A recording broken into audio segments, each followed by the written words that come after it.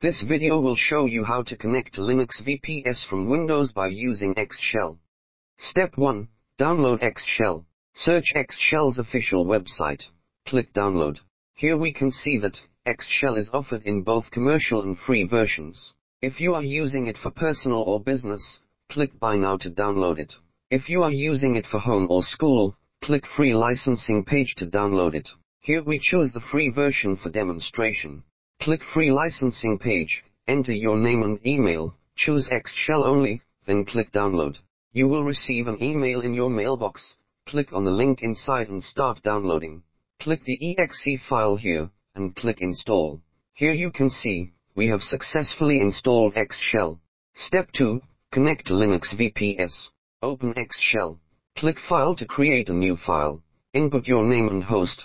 Then click Authentication, and enter your username and password. Finally, click Connect.